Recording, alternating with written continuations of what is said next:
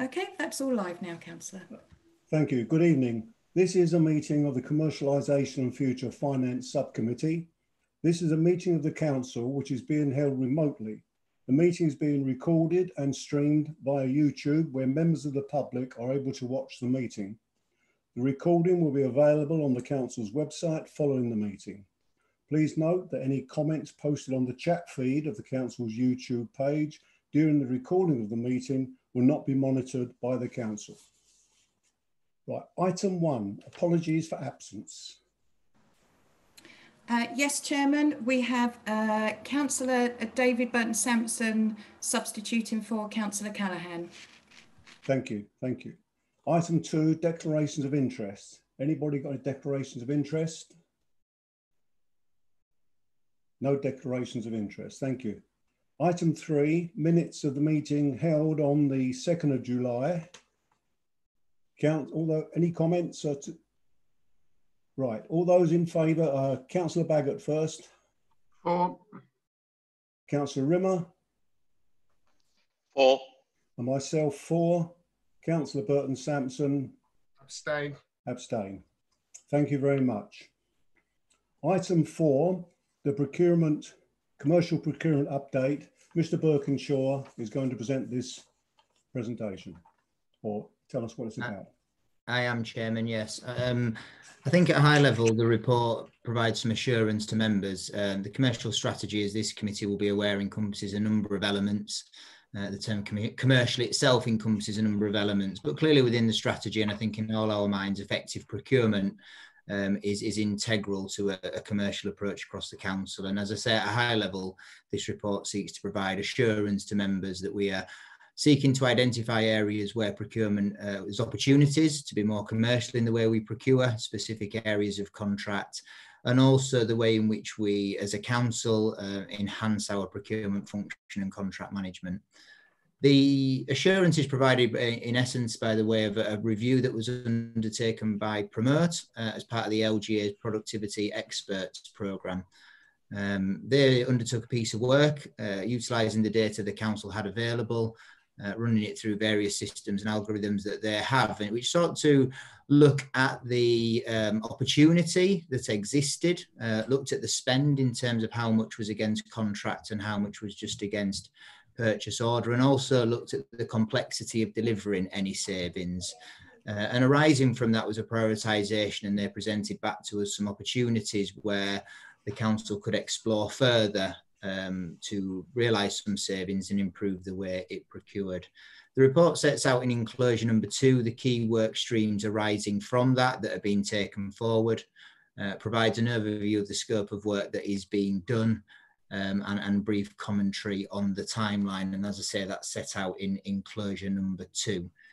I think it's worth drawing reference in the report just to a couple of other areas where they identified some biggest areas. So in terms of resourcing, the amount we spend on our staff resources and our interim resources, and also in ICT, and particularly members of the Policy and Resources Committee will be aware of the ICT strategy and the spend and delivery through contracts that exists in that area. And it just identified some areas where we could refine those areas of work, and those are touched upon in the report.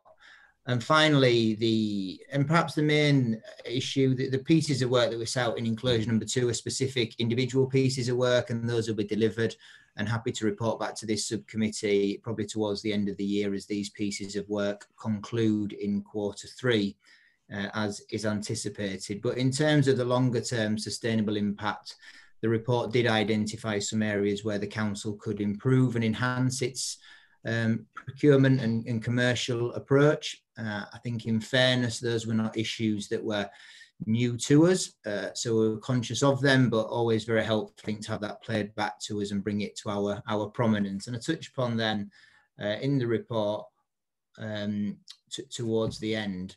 I think in summary around them, I think there is improvements that the council can make. I think we have struggled to a degree to drive them forward. I think we've had key vacancies within the legal section where corporate procurement fits, and also in terms of the leadership of the commercial section where a vacancies also existed.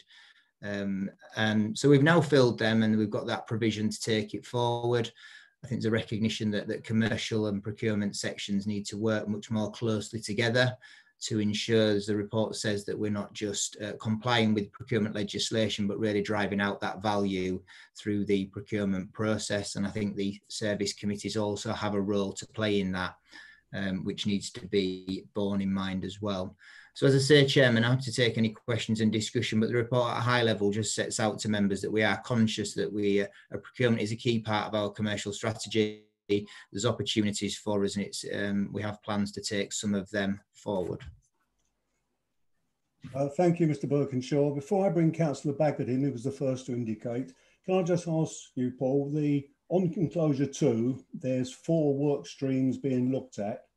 Is that the limit, or are there others which could come into this at the next meeting, or are we just going to concentrate on these 4? So yes, Chairman, it is them 4 that are being focused on. I think there's an issue around capacity to deliver. I think, as I said, the piece of work that was done by Promote identified where there was the greatest opportunity, and that was the greatest opportunity. And I think below that, then it's about us being better, perhaps, at how we do it and identifying them opportunities ourselves. I think one of the key issues from the review, and we're aware of, is it's only as good as the data that we hold, and there's some work to improve that data. And I think in response to the question, we should be doing this regularly, continually looking, but we need to address some of the issues and take them good opportunities that exist first. Thank you, Paul. Councillor Baggott. Thank you, Chairman. I understand Mr. Birkinshaw's point about this being high level. What I'm going to say here now actually applies really to the entire agenda before we go into part 2. It also applies not just to this committee, but to policy and resources and the majority of the committees that have met in the last 6 to 7 months. And that is, here we have a report for noting. Now, when we are meeting and taking up taxpayers' money and resources and officer time, I'd have thought that we should be, or the administration should be having at least a level of gumption to be able to find a decision that is being made. Because at best, it looks as if the council is an officer-led council now. At worst, it looks as if we're devoid of ideas. And certainly an important committee like this, which the leader has waxed lyrical on at the last minute about how he needs to get a grip of this committee, how it needs to be driving commerciality forwards, to then be sitting and just having report after report for noting doesn't do it justice. At the very least, when I was leader, I ensured that when we took reports to committee, that there were decisions or decision points where members could be involved in the report process. And it is a bit disappointing. So it's no criticism of you, Councillor Harrison, because you've stepped in today. But in general, and again, when Councillor Burton-Sampson was the chairman, a number of times we had items which were coming where decisions were being made. But there is this malaise that's starting to creep in now right across the board. I'm not sure of the exact figure, but I did a rough head count. 95% of items that have come to committees over the last 8 months have been for noting. And that isn't good. I will say this, Councillor Baggott, I haven't had many things noted on the committee I chair, on the neighbourhood and public spaces. Can I just... And you indeed are the exception that proves the rule. Can I just say ask Mr. Birkinshaw to respond, because there's 4 work streams here. Can I ask the obvious question? When were these work streams last looked at in this manner? I think, Chairman, some time ago would probably be a reasonable answer. I don't have the specific dates, but it's not the piece of work that I'm aware that we've done recently in terms of these specific strands.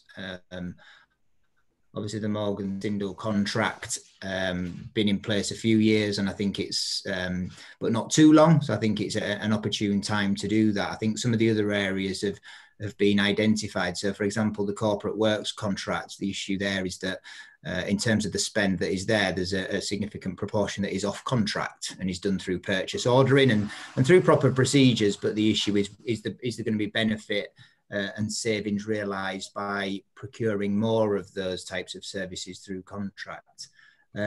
In terms of the utilities, that's kicked about a bit, and I think there was work done referencing the report around 4 or 5 years ago. But I would say, Chairman, in response, some time and not specifically in the way that we have done this piece of work and are now progressing these matters.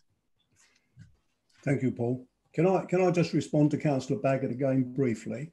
Is that when Councillor Burton Sampson was no longer chairman of this committee, on the first meeting since then, we had to appoint a chairman, but the agenda was basically my agenda at that time. And one of the things I wanted to do was look at procurement, and that was put on there. Now, I do accept what you say about noting, but some of these haven't been looked at for some time, and they needed looking at. But I would suggest that the recommendation, we do note the contents, but I don't like the review is due to be completed in Q3, October to December. That gives us 3 months. I would want a report back at the next meeting or the October meeting for some decisions to be made on these items. Either we carry on as we are or we do things differently, because otherwise I hate things being kicked into the long grass. Everybody knows me, knows I hate it. And on my committee, we're dealing with a play area review, which hadn't been conducted since 2006. Now, we need to do these things, and some of these need looking at. I don't know personally how long it's since the Morgan Sindel contract was reviewed, but we're doing it now. So I take what your point you're making, Councillor Baggott. It is reasonably well made, but don't always bash the messenger. Councillor Burton Sampson. Yeah, I think I was first, Chair. I put my hand up. No, you were not. At the same time as Councillor Baggott. Well, B comes before S. Councillor Burton Sampson. As you at the same time, Craig. Well. Firstly, thank you, Chair, for bringing me in. I was very much going to make the same point as you. I'm quite interested to know, with these various work streams, when obviously we've got a project completion date on the corporate work contract review, but I would too like to understand a bit more about the next steps, the timed actions for these. So when are they going to be completed by, and then where are those actions going to go to after that? And I'd just also like to point out, just in response to Councillor Baggott, if I may, that one thing this administration is not is void of ideas. I think over the last 14 months, we've had a number of ideas and projects that have been initiated that would put any administration to shame over recent years. So I'm proud of the ideas coming forward by this committee, and there is a decision going to be made tonight, albeit in part 2, there will be a decision made tonight. So it's quite disingenuous to say that this administration is devoid of ideas, because they are certainly not. So if I may ask Mr. Birkinshaw, if you could give us some indication of when these projects are expecting to come to fruition and what the next steps are, that would be great. Happy. Yeah. Can I bring Councillor Rimmer in first so you can answer the questions in one go then, Paul? Yep, certainly. Great. Councillor Rimmer. Thank you, Chair. Thank you.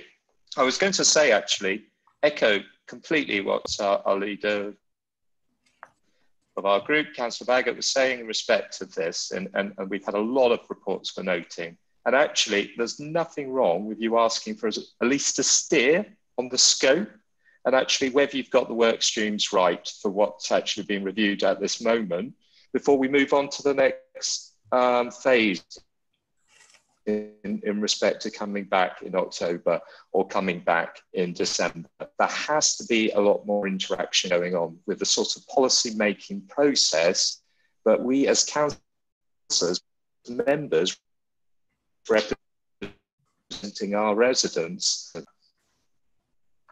I think you're breaking up a little bit, Councillor Rimmer. Sorry, I think it gave it. Shall I try again? I was going to say, I echo what Councillor Baggott said. I think there needs to be more interaction with members. We can at least give a steer on the scope of any review that takes place, whether the work streams that have actually been agreed are the correct work streams before officers go ahead and progress on the report. That level of interaction could be done instead of purely asking us to note, and then we would be actually representing our residents in doing that, and truly using the committee system, which you so boast about, but actually seem to be trying to silence in this period with bringing forward a lot of reports purely for noting. Thank you, Councillor Rimmer. I think from what's been said to date, I tend to agree that it's rather than note, I think we should decide tonight whether these 4 streams are the correct ones. I think they are, for one simple reason. Some of them relate to central stores at Barleyland, and the important thing about all of them is getting the IT systems correct right across the council, in my view, because especially at the depot, where we've been dealing with paper passing around for far too long. So we can quite clearly discuss there's the stores review, the utilities contract review, the Morgan Sindall contract review, and the corporate works contract review.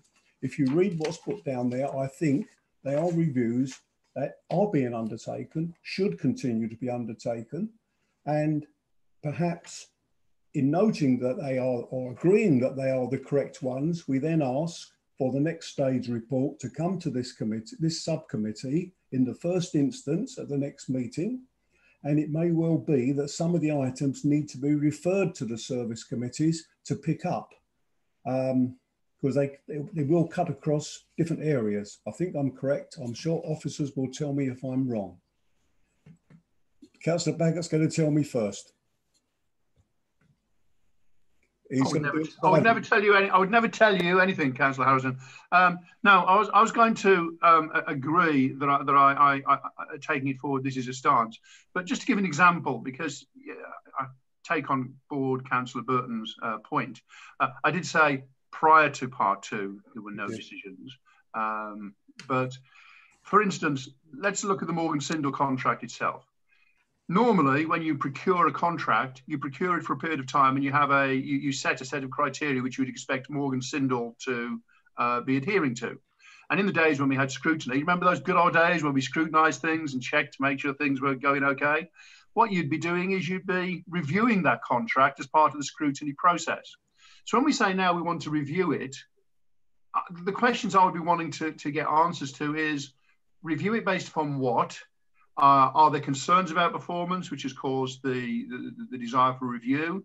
Are they running out of contract, in which case are they thinking about re-procuring direct rather than going out to a wider tender?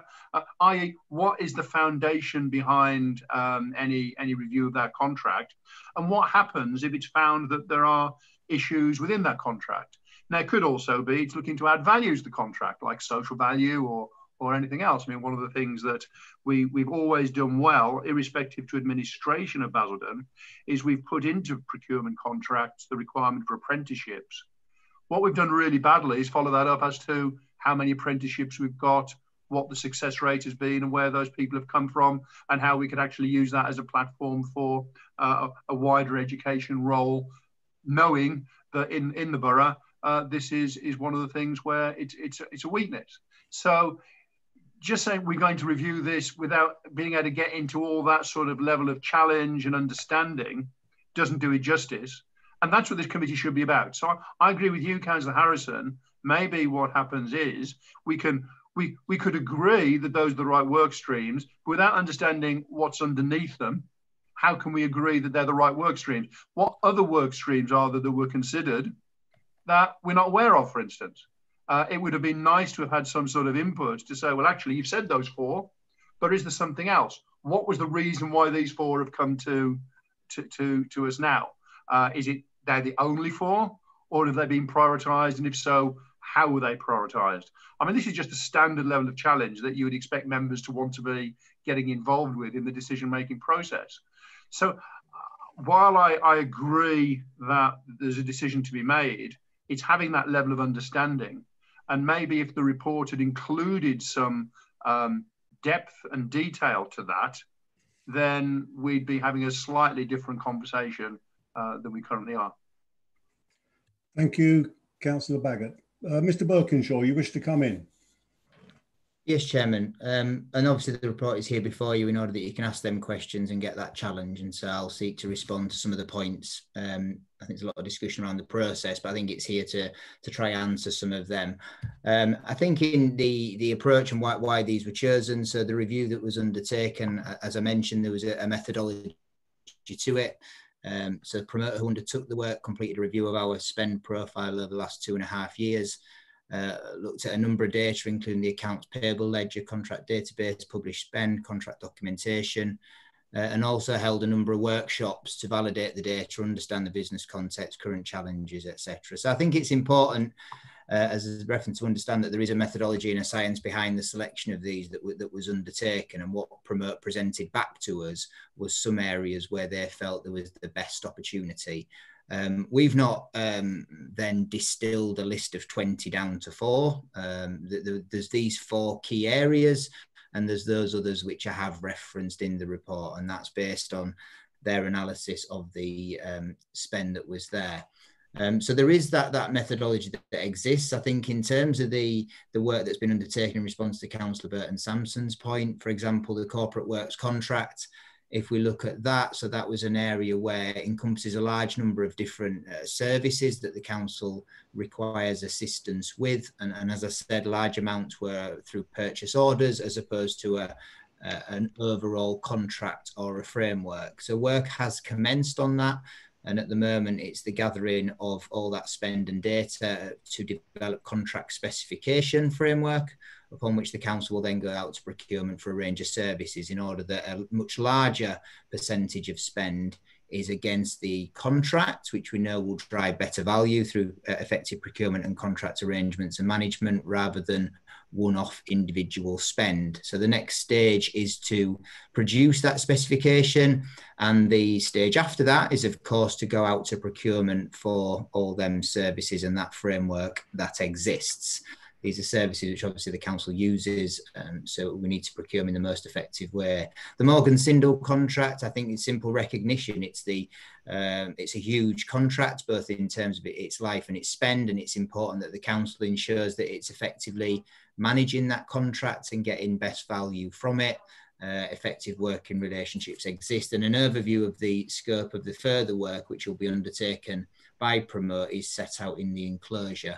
And likewise with the utilities, in terms of a large area of spend and some work that's been ongoing for some time that needs to be done. So I think they're at different stages. In terms of the stores review, that's been undertaken primarily and is now at the next stages for officers to consider in consultation with members what might be the way forward on that. But I think in fairness, when it was initially looked at in terms of the spend on some of the various stationery and equipment, it actually boiled down to it being, there's not a huge amount of spend. So any changes in the procurement would result in minimal value. And actually the more opportune issue is the way in which we do it. So rather than centrally, do we have provision in place where services can quickly and easily procure it? And in essence, we minimise the amount of resource and process internally for the council.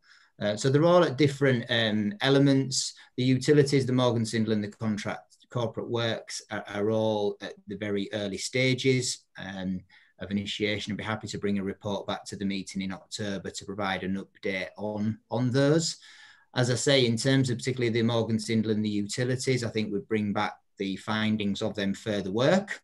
So there'll be an opportunity for members to influence and steer that. I think the corporate works, happy to bring the specification back to members if they wish to see the contract specification before we go out for that framework. So I think it was to a degree an issue of how much do members want to see, understand, and where can that influence be. And obviously we're happy to work with members to facilitate that. But this was an opening report in that respect. But as I say, there was a science behind it, but it is something which we should be more regularly doing. And I think that does then pick up the points that Councillors Baggott and Rimmer particularly raised about how we do this long term, how we engage members in looking at the contracts. And I did mention at the outset in the introduction about the role of members and service committees being important in the procurement process. And I think even going back to the time when Councillor Baggott was leader, and perhaps before and after, the role of committees in the procurement process is an area which I think we can continually develop and improve. So I take on board the comments. It was difficult in terms of level of information to put. It is an opening, and happy to come back to members with more detail and to bring this back in October to further that discussion. Thank you, Paul. Mr. Logan. Thank you, Chairman. Just to pick up a more general point around what Paul was saying, rather than the specific report. You know, as members know, apart from Councillor Burton Sampson, there was a challenging meeting last time around our, your terms, Councillor Harrison, kicking things into the long grass and about what the officers were doing around commercial. And a very strong challenge from Councillor Baggott, who's been wedded to commercial and pushing officers for some time. So the purpose of a number of these reports was actually bringing members updates on where commercial is a very wide spectrum, and there's lots of things that take some time to get to decisions, and there's lots of work that goes on behind them. Some things are kicked into the long grass because arguably they're not going to go anywhere and won't deliver on any commercial opportunities, but it doesn't mean there's not a lot of work going on. And later on the agenda, you'll see a presentation from myself to give you some confidence around what officers are doing and bringing to you things early.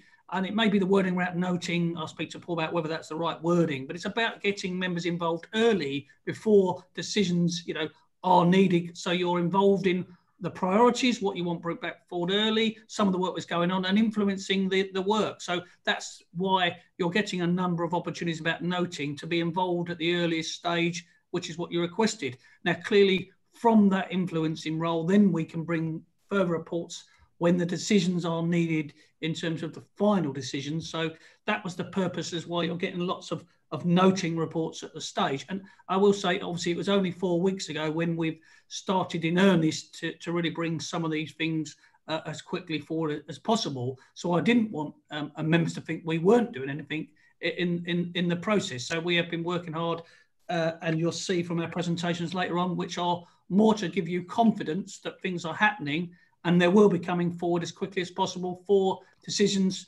towards, you know, the much needed budget gap, as you will know, which commercial was designed to do. Thank you, Mr. Logan. Can I just say the recommendation I would like to make change to is that the subcommittee agrees the work streams being reviewed and asks for a further report on those at the next meeting, or in the October meeting. I'm not sure if there is one before that in October. I believe the next meeting is September, Councillor Harrison. Okay, it'll be September then. Have I got a seconder? Councillor Burton Sampson, thank you. Councillor Baggott, you wish to come in? Thank you, Chairman, and thank you, Mr. Logan, for his comments, which are appreciated. And I know he will know where I'm coming from when I say what I'm saying now. And by the way, there's no criticism here of officers in any respect or the work they've done at what has been an incredibly difficult time for the council. And I thank officers at every single level for the work they've done. But what it is about the responsibility that you expect a chairman to take when they're chairing a committee. And it's the responsibility of a chairman, really, to bring a report to a committee and say either, I want some action on this or I don't. So it's not an officer's fault. It's the chairman who ultimately should take the responsibility. And in fact, when we're in administration, I made it a point that the reports are actually produced wherever possible by the chairman rather than an officer, because chairman shouldn't be able to duck that issue. But Mr. Birkinshaw didn't answer a number of the questions that I asked. And to be fair, I wouldn't necessarily expect him to, because it's going into a level of detail that maybe that should have happened before we got to this stage. But one question I have for Mr. Birkinshaw is, he said that there was a methodology which was put into place in order to have a process that arrived at these areas of work. I'm curious, what member input was there to the methodology? Because if there's no member input into the methodology that actually arrives at what we're doing now, then it's officer-led council. Members haven't been consulted. So I'd like to know really what member input, and if there was member input, how that was done, what committee it went to, and how that worked. The second question, again, it's about Morgan Sindall, because Mr. Burkett was absolutely right. Morgan Sindall is a massive contract. Now, I raised this when I was leader about the fact that the length of the contract and everything else, and was reassured by officers that, in fact, there's a very good officer team, which there was, managing that contract, very good relationships with Morgan Sindall. By having a long-term contract, which I get, it allows you to put in far more into the contract and get far more value out of it than when you've got a constant recycling of contract and recycling of procurement. And we have to remember that procurement is damn expensive as well, especially under the OJU process. But what I'm curious about now is I'm not sure that the management team that we had managing that contract is still around in the council anymore. And I'm curious as to who it is that is managing it. Because if we're saying that one of these work streams is part of the management of the Morgan Sindall contract, is that because the officer team have changed? Is it because it doesn't fit within a particular remit right now? Because in the olden days, this is something that would have gone to housing, because it's Morgan Sindall predominantly dealing with housing. So why has it come here as opposed to housing? I don't understand any of that. So maybe a bit of clarity as to why the Morgan Sindall contract is coming here rather than housing, and also what input members had to the methodology that arrived at why it is we're looking at this particular set of work streams. Thank you, Councillor Baggott. Mr. Birkinshaw, do you wish to come? I can, yeah. I mean, members didn't have any input into the methodology, and nor would I expect any members would do or have done in the past, really. As I mentioned, the work of Promote was through the LGA Productivity Experts Programme, so it was actually funded by the LGA and was following other pieces of work that had been done elsewhere. So I think in terms of the methodology, just looked at what the data was and analysed certain elements of it.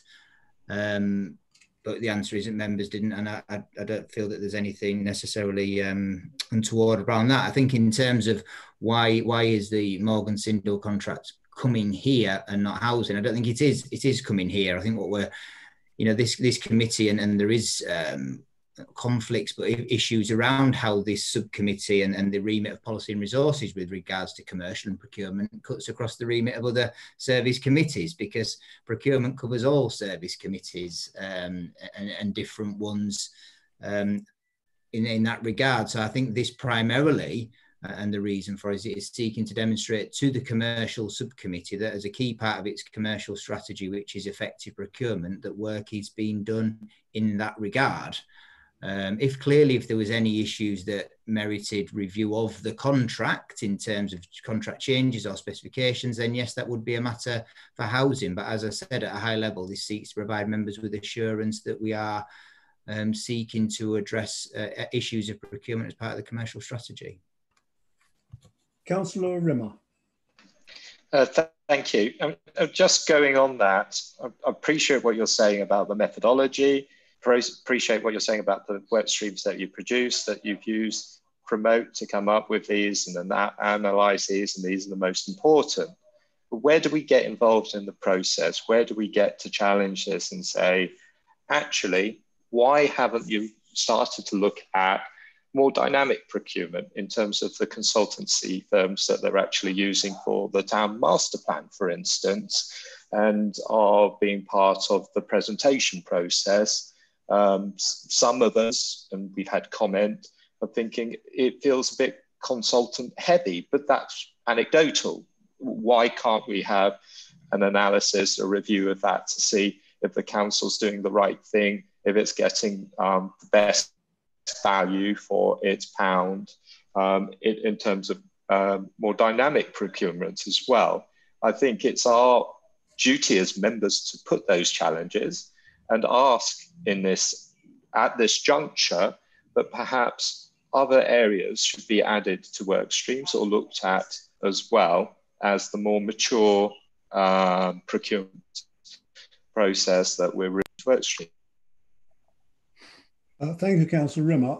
I'm assuming that we are going to go down that road, because this, to me, this is the start of the process. We're looking at these, and if there's changes to be made, I'm assuming that from all this, there will be suggestions of change, which will then obviously go, because we're a subcommittee of P&R, to go to P&R.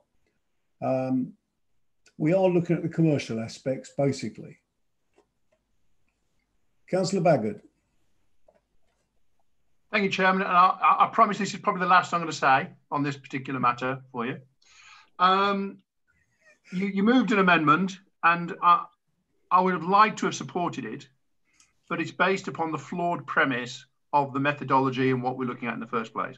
Let me just give you two scenarios. Scenario one is what we have here today, where, and I take on board what Mr. Birkinshaw said, but there's one bit I don't agree with him on at all, which is officers go away to some folk at the LGA and say, give us some sort of metrics for what it is we should be looking at the council, and then come back and present a report that says we're looking at A, B, C, and D. Second scenario is officers have a dialogue with members and say, what's important to you? You're the elected members. What's important to the public? What's important to you as far as what you think we should be looking at to make this council as efficient as we can? And members have a dialogue and go, what sort of stuff have you got for us? Oh, we like that. Or actually, instead of that, what we're finding is maybe what we should be looking at is this or this or this. And there is a dialogue which actually allows us to get to the point we are today on saying these are the work streams. I am a favour of option B, and what I'm having presented here is option A. So even while I understand the merit of what you're proposing with the amendment, it's based upon the false premise that we are being told by officers, and all due respect to professional officers, that this is the most important things for the council. And I just think that members might have a different view if they'd have been given that information before tonight. Thank you, Councillor Baggott. Mr. Birkinshaw.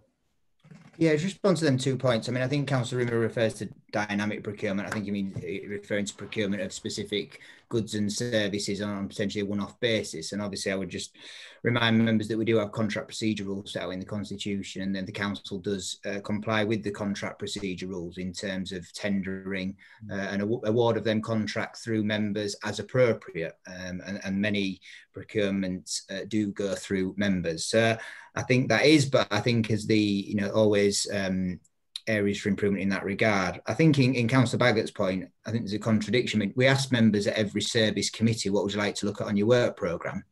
And it's the opportunity for members to identify issues that their elected members feel should be looked at. And as Councillor Baggott rightly says, the service committees are responsible for some of them. So there is the opportunity through the service committees to look at some of the specific contracts, procurement issues that committee feels need looking at. So I'm a bit, I think that opportunity is plentiful there for members to identify them. The purpose of this was to look at the spend, a very financial data driven, and where there was opportunities to explore further based on the analysis of that data. I fully acknowledge that analysis of spend and contract and purchase ledgers is very different to members' experience and what they're hearing from their constituents in the borough. And both, I think, have equal value, perhaps the latter more so, because ultimately it is about serving them residents. But I think the two are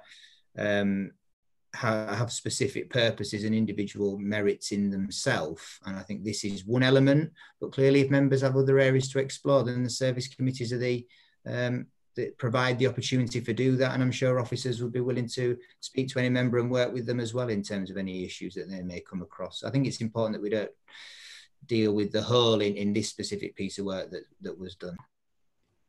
Thank you, Mr. Birkinshaw. Can I ask you a question?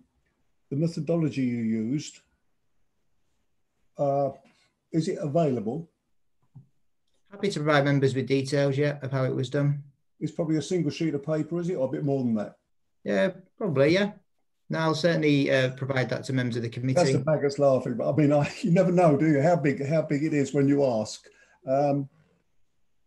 Yeah, happy to provide that to members. I'm happy, you know, I mean, if members are happy with that, I'm happy to add that the subcommittee agrees the work streams being reviewed, asks for a report back in September, and members of this committee be supplied with methodology in sorting out, if you like the words, I can't get the word out really, of the work streams. Is that fairly clear? Yeah, for me it is. Councillor Baggett, I'm going to ask you if it's clear. Okay, if it's clear, can I put that to the meeting? I'll try and find out if it's clear by asking Councillor Baggett first if he's for or against. Abstain. Abstain. Councillor Burton Sampson. For. Councillor Rimmer. Abstain. And I'm for. That's carried. Thank you. Right, we'll now move on to item 5. Sorry, Chair. I guess carried on your casting vote. You abstained. Oh, yeah, sorry. Apologies. I don't want to use a casting vote, but it's 2 in favour. You're absolutely right. I'd sound like Donald Trump, wouldn't I? Item 5, climate and environmental commercial update. Mr. Brace is here to do that. That's pages 23 to 27 on the agenda. Mr. Brace. Good evening, members, and thank you, Chairman. This is not necessarily new work to the authority, but the update is to let you know how we are going to be approaching it, giving the changes in government policy that are coming through the environmental bill, and also the opportunities really for this committee that we'll be bringing to you as and when we have more details, climate and environment issues. I apologise in advance, but my internet connection is not very well tonight. So what I've set out in the report for you today is that we will be bringing a policy to the appropriate committees later on this year, and I'm just giving you a flavour of our current thinking and the work that we are doing, obviously for members to input. One of the major parts that we will be looking at is obviously the commercial aspects that are available to us. Sorry, am I disappearing, Councillor? No, can you hear me? Right. It's just that it's all right. Very good hesitations there. So sorry, it's my internet keeps coming up saying it's unstable, so I apologise for that. So there are opportunities that we will be looking at that do give us a commercial opportunity, and we would rather have a policy by which and a strategy by which we are working to be able to deliver.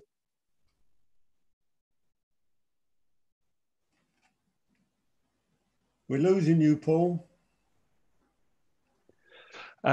So we are playing a little bit of catch up, but our policy and strategy, as I said, will be coming later this year, and we have got some additional resources to come in and assist us that has done an enormous amount of work, particularly around buildings. We have lots of them, and to support our officers in shaping need to become more efficient building, contribute to carbon reduction.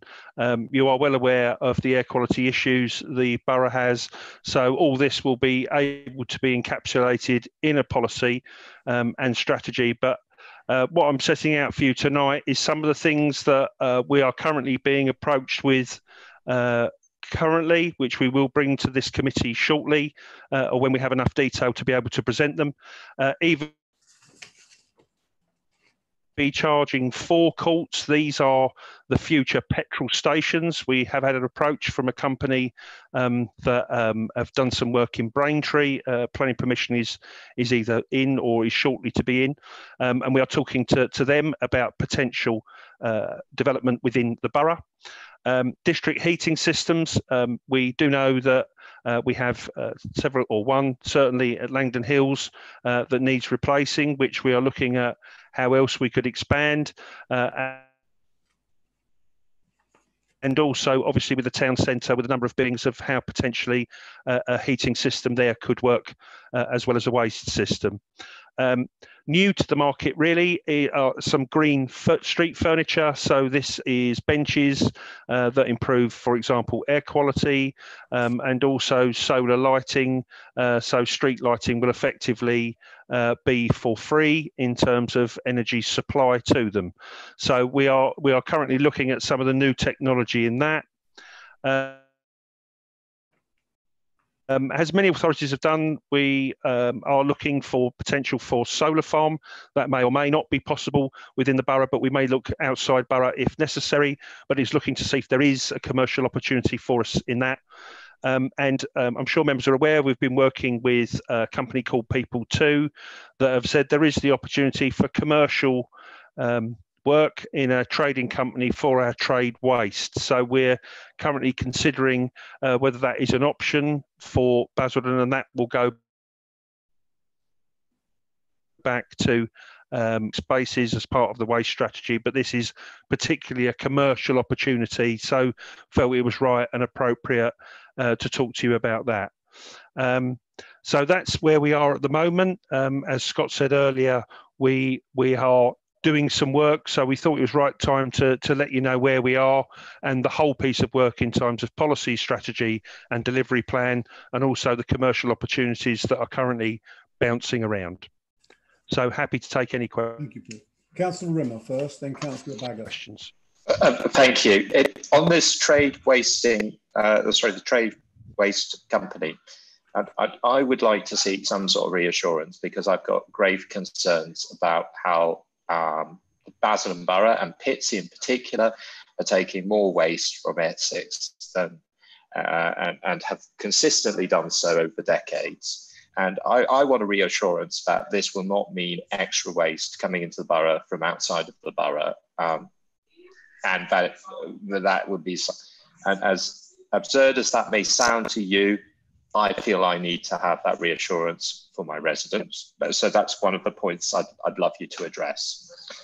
The other is in respect of the solar lighting idea, in terms of having the solar panels on the lights. In hot sunny climes, you can see that definitely working, and I have seen that. In terms of the UK, in terms of Essex, have we got an evidence base that it works here and does consistently provide free lighting with slightly more cloudy variable weather? Was one of the things. In terms of solar farms, obviously we had something come forward to planning that previously been planning, where they'd use actually part of the green belt to create some sort of solar farm. Can we get reassurance that no further green belt land would actually be utilised for solar farms? Can I bring Councillor Baggott in first, Mr. Brace? So, thank you, Councillor. Would you like me to answer now, Chairman? Yeah. In terms of trade waste, we currently run a trade waste service. Carry on. Sorry. So if I bring Councillor Baggott in first, you can answer all okay. in one fell swoop. Yeah, no problem. Because Councillor Burnson-Sansom is coming in afterwards. Councillor Baggott. Yeah, I have one question. Depending on the answer to that, I might have another. But of course, I'm very happy to ask the question, get the answer, defer to Councillor Burnson-Sansom, and then come back with the supplementary if there is one. So I'm very happy to be accommodating, because that's the way I roll. I'm just curious, with the policy that we're putting together here, what member input has been to date, and what member input is planned, and how that's going to roll out to get member input on this, what is quite an important policy.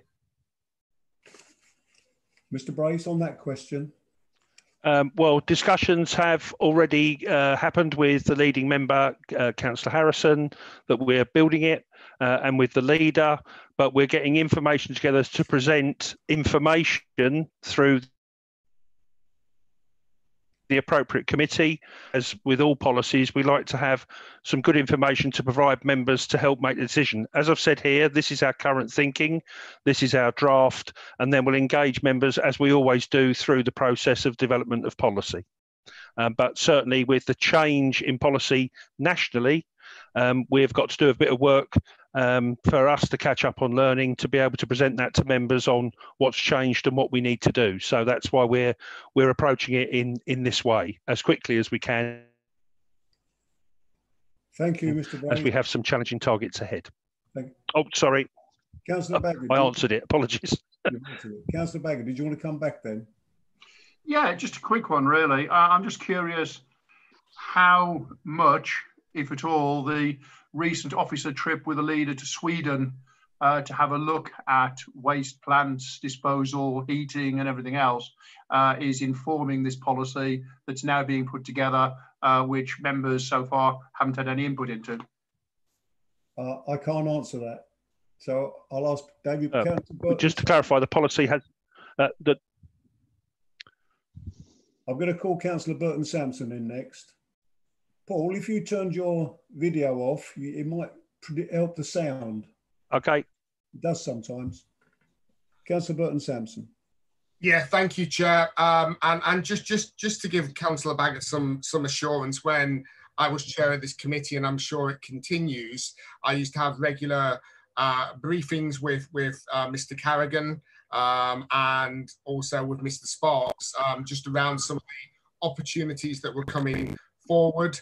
Councillor Harrison, as Vice Chair, used to join me on those briefings, and we often used to talk through the opportunities and which ones in particular we would like to be pursued to obviously bring forward to the wider membership of the council. So I can give you assurances that those conversations were happening in the past, and I'm pretty sure, obviously I can't answer for Councillor Callaghan, but I'm pretty sure the same level of briefings are happening now. On the point, I think these, and interestingly, a couple of these points were things that we were discussing earlier in the year, such as the district heating systems and the EV charging points. What I'd be quite interested to see, especially given that this is the commercialisation committee and we are looking at commercial, is what's the opportunity here? So what's the financial opportunity? And I know sometimes it's difficult to quantify when you're exploring, but there must be some examples of where some of these projects have been used elsewhere, what the potential opportunity is on the back of that income for the council. You know, certainly it'll be interesting to see some of the stuff around the green street furniture, the solar farms, and so on and so forth, just to understand from a quantity point of view what this could look like and how this could impact the finances of the council. So I don't know if that's possible to maybe next time this report is brought forward to have some of those examples included in there. Thank you. Can I just say on these some of these items here, Mr. Brace has been in discussions with me over the last few months because of the income and environmental bill, which is going through the House of Commons. I think it's had its second reading. And there's certain things that going to have to be in place in a certain timescale. So we have been looking to see how this council can work towards meeting the requirements in that bill when it becomes an act. On the question of a trip to Malmo, I didn't know about that. My trips are mainly around the borough. Sometimes I get down to the depot. Mr. Brace. If I come to Councillor Rimmer's question around trade waste, Councillor, we already have, just to clarify, we have a trade waste service currently, which means obviously it collects from our businesses in the borough, and it is felt that we could expand our business within the borough if we were a trading arm to the council. It gives us more flexibility to be able to trade within the borough. It would not bring any additional waste to the borough. In fact, it may be going out to the borough as it currently is to elsewhere. So it's not about increasing the waste coming to the borough. It's about us having the opportunity to collect far more in the borough that is already being collected. Solar and solar farms, solar light, until I see this new technology, that is being talked about. I can't answer your question of whether it will work or not work. What I can say is UV light is available throughout the year in our country, probably not as much as where you are now, obviously, but certainly there is UV light, and we are told that it will work, as all people do, that it will work in the northern hemisphere where we are, and further away from the equator than certainly Spain is. So we do need to do a lot more digging, but it's giving you the highlight that we're looking at it. It is new technology, and we will see it's certainly better than some of the technology. Solar farms we are looking at, but again, we know members' views around greenbelt, etc. But we need to explore it. But I bring that to members to make that decision. It certainly wouldn't be for me to make the decision not to pursue something that could commercially benefit the country, the council, because it was on greenbelt. That is a decision for members to make, not for me as an officer. Thank you. In terms of, sorry, carry on. Oh, I was just going to ask Councillor one very Burton quick thing. Sorry. Mr. Brace, just finish your point you're making. To Councillor Burton Sampson, yes, absolutely. I think charging points is new, really, as an income stream to us in the town. We have put some already in, as you well know, in some of the car parks, Lake Meadows, the latest that will be in. So we'll be able to see what the patterns are, and then we'll be able to understand a bit better what potentially the commercial opportunity is, which clearly is going as a massive financial opportunity, but I think that's one that's going to grow very quickly over the next 3 or 4 years. So we want to be in the game first rather than be swamped by other people taking the opportunity earlier, which means we lose the opportunity. So that's why we want to be in the game early, and as quickly as we can, we will bring you back reports on that. Thank you. Councillor Rimmer. Thank you, Chair. I was just wondering if we could then at least have that. I know the minutes, the way our house style is on the minutes, it wouldn't necessarily capture what Mr. Brace just said in terms of that reassurance, which really reassured me that we wouldn't be bringing in extra waste into the borough. I'm hoping that that point can actually be captured in the minutes at least, or in documented. Thank you. That's brilliant. Thank you, Councillor Rimmer. Councillor Harrison, can I come back on that one, please? I can't see. Yeah, sorry, I'll put my hand up and then realise you couldn't see me. Councillor Rimmer, I think the reassurance bill that we will have to deliver as an authority is reducing waste. It's not about more. So the significant work that we're going to have to do on trade waste and domestic waste is avoiding the waste being there. So that means that the producers, that means shops, that means supermarkets have got to change their way. It will be law. So we should see a reduction in waste across the whole country, and particularly to our town. So that's why we want to be able to get a grip of trade waste, so that we can really drive waste down in the borough, rather than the significant amount of waste that we are generating, around 1 tonne per household at the moment. We are the highest in Essex, and we do need to get that down. So that will be the reason, the main reason by which we want to do these things is to drive it down, not to increase bringing more waste in. That's exactly the opposite of what we'll be trying to do. So that's the reassurance that I'd like to give you. We're reducing, not increasing. Thank you, Mr. Brace. Can I just add to that? I'm hopeful that, Mr. Brace will correct me if I'm wrong, I'm hopeful that by the September meeting of the Neighbourhood and Public Spaces Committee, there'll be the first report coming in on waste strategy and how we might want to proceed. I'm hopeful. Yes, it will, Councillor. Yes, it will. Yeah. Yep. So what Mr. Brace has said is absolutely correct. We've got to reduce the amount of waste produced in this borough. We haven't got an alternative. Councillor Baggott.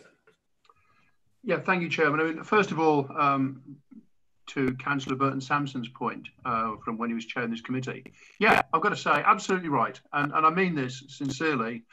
It was a pleasure to be on this committee with you as chairman and with Councillor Harrison. Because it was a committee that you felt we were all working together, irrespective to political ideology, to get things done. And it was very much of a let's listen to the input from all members and we'll make reasoned decisions from that.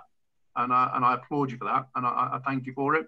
And I said earlier before we started the YouTube, welcome back, and I meant that genuinely today.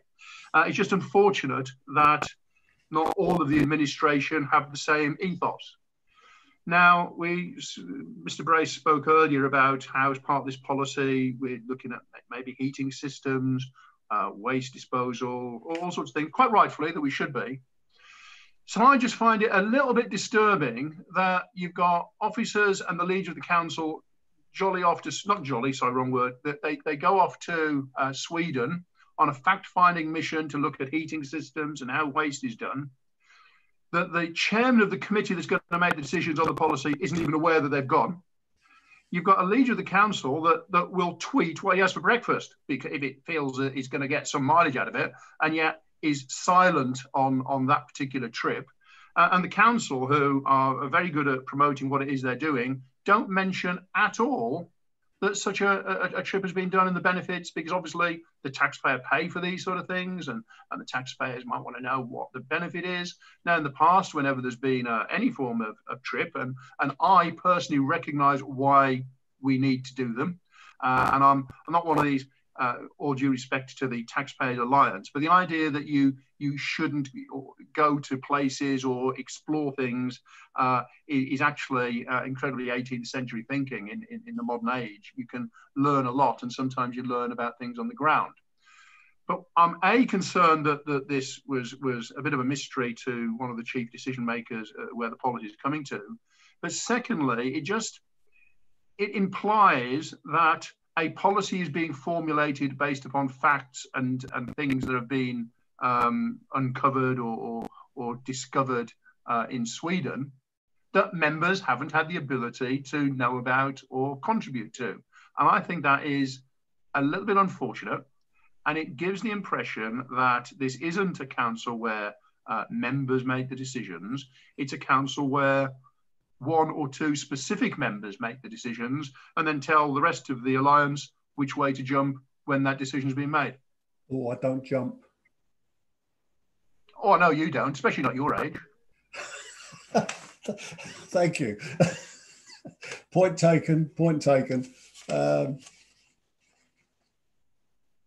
I just ask a question then? I did not know about this Malmo trip. I don't know who went, but I would, just me, I would have expected a report go back to a committee on that trip, saying what was discovered, what was used, and the reasons. That's what I would expect. But as you know, I'm an awkward so-and-so. So on this particular one, I think we've got some ideas here, which whether they come from Sweden or whatever, it does concern me what you've said, but I think they're important ones to look at. The electric charging points are very important. In fact, there's another company I think has come to us to talk about possible street pop-up charging points. There's some in London at the moment. And there's a whole range of possibilities with the charging points. And as a commercial activity, that could be very good. That could be very good. The trade waste also, I think, could be, bearing in mind what the environmental bill or act as it becomes is going to suggest. So we've got some good ones there. On solar, yes, but I think a lot of the solar stuff is going to be not necessarily us being commercial, but I think that's going to be planning matters in how development takes place, etc. Mr. Brace, did you want to come back before we vote on the recommendation? Yes, sir. Another item, and to kind of cover some of the things Councillor Baggett said, a lot of these approaches are coming at us from a variety of different angles, and I'm not necessarily aware of any of them coming directly from any visits to anywhere else. They are direct, and certainly in the last week we have met with a company that do e-scooters, and they'd like to place e-scooters in the borough, which is an idea. It's something the government are supporting, but that's literally been in the last 3 or 4 days. So there's quite a lot happening in terms of environmental protection in some way. So just to give reassurance, we have got Upteam district heating people. We've got lots of solar energy companies that are contacting us. We've got a plethora of people that are trying to bring things to the council. And I think it's important that we have an officer corps that can understand what it is we're being told, for us to be able to communicate that to you at this committee, to believe if it actually really is a commercial opportunity for us or not. It would be, quite frankly, you'd get bored with the amount of salesmen you'd see probably at every meeting. So we try and filter some of that to try and understand what actually is right, what actually is wrong, what would be right for Basildon, and we will bring members into that as quickly as we can once we've sifted out what, quite frankly, is not going to work. So we're working on that, and that's why we've brought some additional resource in, and I'm sure the communication between myself and you as members of this committee on commercial opportunities will increase once we get our house in order around policy strategy and what we want to deliver and what's important to you, and that is exactly what will be in the policy. And then we can filter what's coming in, because at the moment we are being overloaded. So that's just some reassurance. It's not coming from one place, Councillor.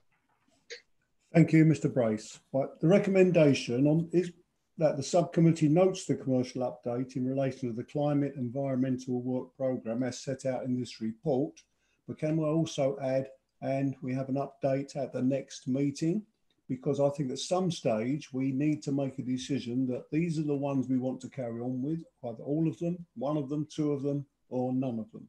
Because if we agree that there's not a lot of commercial activity to benefit the council in some of these, we shouldn't try and push it just for the £1 or £2 input at the end.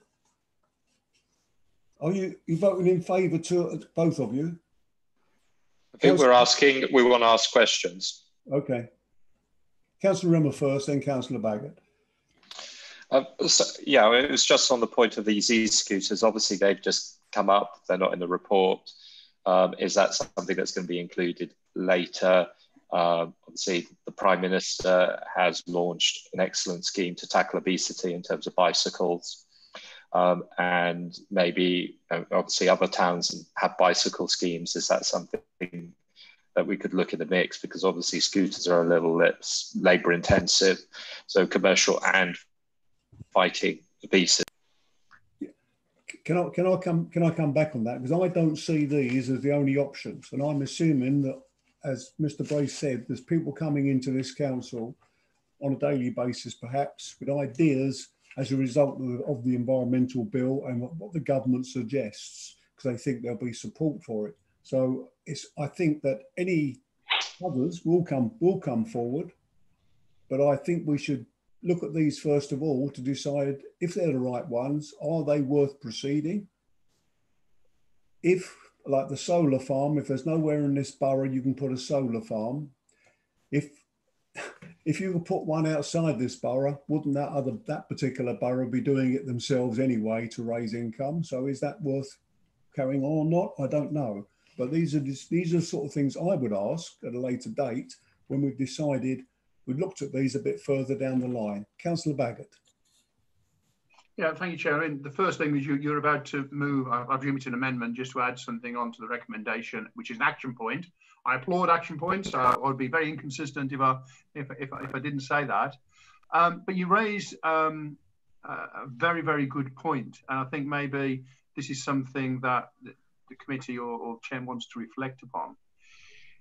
And it's all about, what is the bottom line? If this is the Commerciality and Future Finance Subcommittee looking at actually making money for the council, really the report, I would like to see in any report that says, and this is the difference it could make. Because if the difference is, oh, and we'll save 10p, well, what's the point of taking up the officer time and everything to bring the report? If it's something that's significant, it allows us to put an element of weighting on the report and the context of the report. So I think just as a process, that is something I would welcome in any items. But also, and this was, I did raise this at Policy and Resources, but I'm going to put it on the record as well. It is just the way the committees are structured that we have members on this committee that aren't necessarily reflective of Policy and Resources.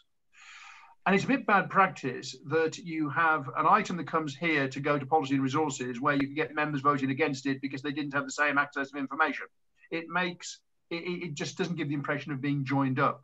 And I think as well that if a report is going to be recommended where it ends up eventually at policy and resources, at the very least, the members that are on policy and resources that aren't here should be invited to attend so they have that level of information. And I mean, you said this yourself, Councillor Harris, at policy and resources the other week, there were members there that hadn't been part of a part 2 presentation and therefore were then asked to vote on something where they hadn't got all the pieces. And we just need to be a bit joined up. This is a really important committee. It really is an important committee because it's this that determines ultimately in the next 10 to 15 years what sort of tax burden the public are going to be taking as far as council tax, the services that we deliver, and the amount of value that we can deliver for residents. And if we get this right, we can be doing a real service to the residents of this borough. And conversely, if we get it wrong, it's the reverse. So Councillor Harrison, sorry, not Councillor Harrison, Councillor Callaghan said we need to raise our game. I don't agree. I think the bar was pretty high under Councillor Burton Sampson. But I think that what we do need to do is be a little bit more on point. And when there are issues that are raised which are pertinent, we address them immediately and move forward so that this committee becomes pretty slick in its decision making. Thank you, Councillor Baggott. I take the point, as I said previously, before you spoke about the finances. So the recommendation, the subcommittee notes the commercial update in relation to the climate and environment work programme as set out in this report and asks for an update at the next meeting of this subcommittee. And I'm trying to think of the word to include, I'll say the financial prospects, but that's probably the wrong wording. I need some help. To maybe to include the financial outcomes that would result, and maybe even with lessons learned from Sweden. No, I'm not going to. No. I think you're started a debate then on one particular issue on a place rather than on the financial outcomes. I think what you said, and report back the next meeting to include the financial outcomes where possible. I'll say where possible, but it might well be that by September we cannot do that. Councillor Burton Sampson, did you have your hand up, or were you just scratching your head? I wasn't scratching or had my hand up. No. All right, Councillor Rimmer then. Hi there. Yeah. So at the last meeting we were talking about profit and loss. I think it was something that Councillor Baggott had raised and you'd agreed with. Maybe that could be included in the wording when we talk about financial outcomes. I was talking about financial outcomes of these particular items or the items on this particular report. Okay, with that amendment, which I think is fairly clear, I hope it's clear, can we take a vote? Councillor Baggott. 4. Councillor Rimmer. 4. Councillor Burton Sampson. 4. And myself 4. Thanks very much. Right, I've got a lot of paper to sort out. 6 and 7 we're taking together. I think, welcome Mr. Larkman. I think he's been here all the time actually, but Scott, you're going to take this? Yep. Thank you, Chairman. I presume put the presentation, or you said the presentation, or we'll have a bit of a presentation really to talk about the challenge that members rightly set, myself as Chief Executive last time, around various comments from apart from Councillor Burton Sampson, who rightly probably would have said the same thing on the committee about, okay, so what our officers are doing in terms of looking at commercial, and we also had the People 2 report around some of the challenges around the commercial culture, etc. So, and I rightly said that I would take ownership, and I think Councillor Baggett's points there earlier are very helpful in terms of what this presentation I'm going to give you about is showing you some of the work, as you described, Councillor Baggott, that some of the ideas that come forward, which are coming from everywhere, internationally, locally, and all over the place. But a number of companies, as you know, even when you was chairman, lots of ideas that actually some don't end up in fruition, some actually don't turn out to be anywhere near the sort of monetary outcomes that are worth investigating. And some that are not appropriate. So what we want to do is demonstrate that there was a lot more work that is going on, and Richard will take up the second part of the presentation, showing some of the horizon scanning. So when members at the earliest stage, as all members have asked us tonight and the last committee, to get involved and so actually influence some of the pieces of what we're looking at, both from a financial point of view. And again, I agree that we're members are saying that where possible in all reports, whether this committee or otherwise, should always have the financial outcomes or the commercial opportunities, whether that's directly, and obviously we need to reflect that in reports moving forward. So no disagreement there. But what I want to do on the first slide, if you can move to the first slide, please, whoever's in charge of the slides, is talk about what I'd set up at the last meeting was the Commercial Resourcing Delivery Group. So that's a set of officers effectively that are now starting to pull together on the back of the People 2 recommendations that members agreed with the last committee about a group coming together under my leadership. And that's what the group have done. And then following that, then to bring back updates for yourself members to then be involved in as we take projects forward. So that is really what I've done. And to show that leadership, to show the pace and the urgency that members wanted, it needs to come from the top, which I fully accepted at the last meeting. Membership of the group is myself, obviously the section 1.5 who is not here this evening, the Deputy 1.5 Richard, who will pick up the next part of this, and various other officers to add support. It isn't just about money, it's about culture, as we said, as well as part of that report. And it's also about, and the word commercial means an awful lot of things to different people. For me, it also means about actually best value, looking at efficiency, effectiveness, use of resources, every penny, as I think members have said, taxpayers' money accounts. So it's not always going to be really sexy trading ideas or really great commercial opportunities. Some of the members are taken in terms of our investments, and you've got that later on the agenda as well. But also it is about actually making sure all managers and officers look at ideas where and some quick wins where and saving money.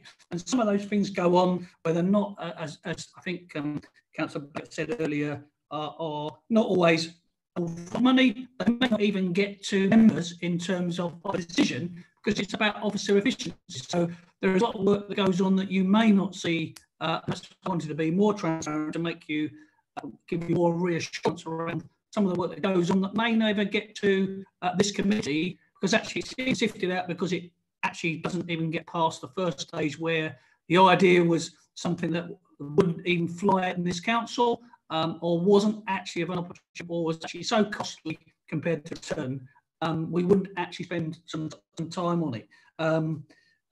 So just moving on to the next slide very quickly. And then Richard will take you more importantly through the moving forward and the horizon scanning, with more of an input. So the sort of things we've looked at on this slide, I probably want to move you really to the next slide, which is an easier way for me to talk through the projects themselves that have either been delivered or a delivery or have been discounted prior to the last committee meeting. So if you move on to the next slide, if members are comfortable, because I'll answer any questions on specifics, because these are related on the next slides, whoever's there. So projects either deliver and delivery, to give you some reassurance of what's happened in the past about commercial. Actually, we are doing things commercially. Just some there that hopefully members will be aware happened over the last few years, and those are in delivery at the moment. Beam Energy, I think most members will know about cheap energy for local people. We work in partnership. EWP co-location, which has secured a significant amount of funds directly because of sharing buildings, etc. And actually, at the moment, as part of the council recovery plan, as you know, members, we're looking at how we come back safely to the building, and we may not need the whole of this building moving forward because of our new way of working. And I'm hoping, because DWP, as you probably have heard, are looking to recruit more staff because of the current crisis, and may well be an opportunity to allow them to take further part of the floor in the council where we receive more income. So again, those are sort of quick wins there that we would put forward as officers to you. And on that list, I think you have the investment lending report later on this evening. And we've already spoke about the contracts review, which, again, as Paul rightly said earlier this evening, that is the start of where it's going. And again, we will, they're the first looked up of the procurement contracts, and we will take it from there. It's a start of a journey, I guess. And then, importantly, the P2 review, which we're working. So we're working with Mike Butler, who you welcomed at the last committee, and we're working on him about the programme and using him as a critical friend. And he will be coming back to you at the committee to challenge or to support you in the challenge officers about have they looked at all where they can look at in some of the report he said. And last but not least, the lottery there that and Samson, I'm sure we'll be aware of on that one. So they're the sort of projects delivered, and the next slide is the ones we've decommissioned, as they say, because actually they, for various reasons, actually haven't come to fruition. And I think what we're trying to do now, which was a request of the last committee, is actually bring these to you a lot earlier, so you're aware of things before they're decommissioned or how they move forward, and input about how do we make it work. But again, I've got the team, and I think I've got a couple of colleagues with me that can answer any detailed questions on why some of these projects haven't moved forward. But again, example there is the pest control we've explored with Braintree, but actually it's currently we're looking how else we can look at pest control, working with other councils on that to share the costs and save money. At the moment, in terms of the lorry parks idea, we've had limited opportunities. Actually, it has an impact negatively, potentially, on environmental impact. So I think part of the challenge of commercial is it can be almost in everything we do. And I think on the first slide we said about town centres, etc. It can cut across a number of areas which may not always go to this committee for final decisions, but actually we should look for commercial opportunities in everything we do. As I think members mentioned earlier. So I think that's really for my part, and I'll obviously take any questions, or Richard, Councillor, can take any questions before we move on to the next other slides, which is then more hopefully what you'll be interested in is actually what we're starting to look at. And to be fair, all members requested this at the start was actually, well, actually, we want to know what we're starting to look at so we can be involved at the earliest stage to help scope some of this work. So at the earliest stage, we're now going to give you as members this horizon scanning, for better of a word. And dare say, if you're happy, Councillor Harrison as chair, if you want Richard to take you through this, and then there'll be questions on both. Richard, if you take us through the rest of this, then we'll deal with all questions afterwards to Scott and Richard, and that will be all back on screen. Then it'll be easier and clearer for me to see who's got their hand up. Thank you. Okay. Okay, thank you, members. First of all, this is the first time I've spoken, so can you hear me?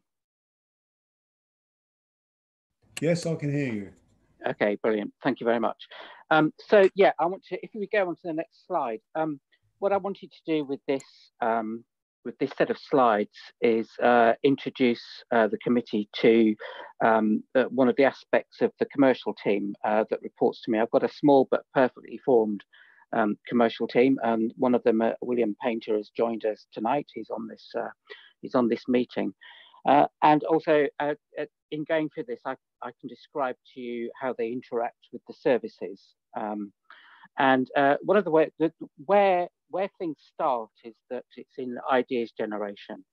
You know, one needs a set of ideas, things that you can look at, things that you can take forward. And they come to us in many different ways. And indeed, we've already had a discussion about different ways in which we might receive those. One of the things that, that my team does is that they scan the press, they scan the local government press, they scan BBC News, and they have a look at, well, okay, what are other councils actually doing? Not because if they're doing it, we should do it, but if they're doing it, we should have a look at it and understand why they're doing it. So that's what we do. So I've got a few examples that I'm going to take you through. I'm not going to dwell on any in particular, but hopefully you'll see that there's a theme emerging here, and to a certain extent, you know, what other councils are doing can validate what you are doing or what you are not doing. So if we move on to the next slide, please.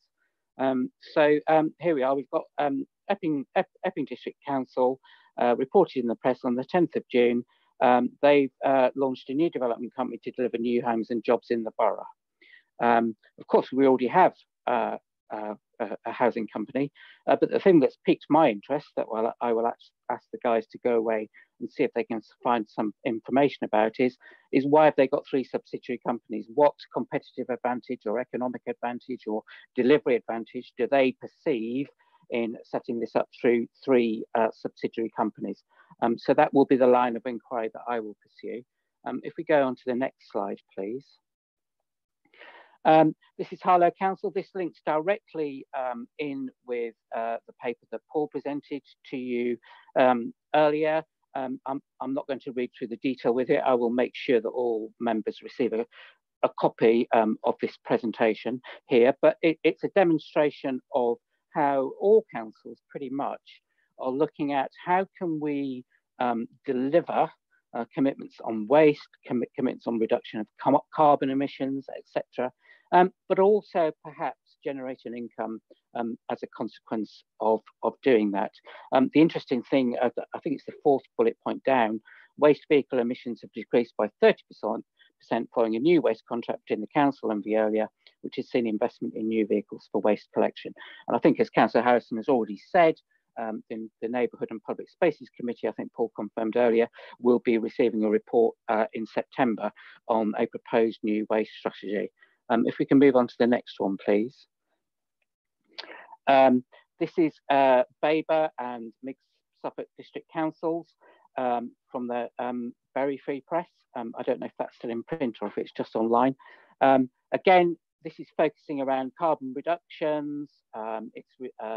They seek to reduce the council's emissions by quite an interesting specific number, 5,452 tonnes of carbon dioxide per year. But the important point is the third one, which is that the projects they have identified, and you know, Paul talked about some of these things, is solar ports, green offices. I think that means not offices painted green, but offices that function on a green basis, replacement of diesel vehicles, and greater use of technology to reduce councillor mileage. I'd add to that councillor mileage and staff mileage. One of the advantages of all the home working at the moment is that the carbon emissions produced by staff travelling to Basildon to work has reduced quite considerably. If we move on to the next one, please. Guildford, again, I'm not going to dwell on this, but they've undergone a review of their procurement. And again, Paul Birkinshaw earlier, the first report that was presented, and their areas under review included security, cleaning, hygiene services, temporary staffing, and use of procurement cards. Could I move on to the next one, please? South Somerset, I'm intrigued by this one.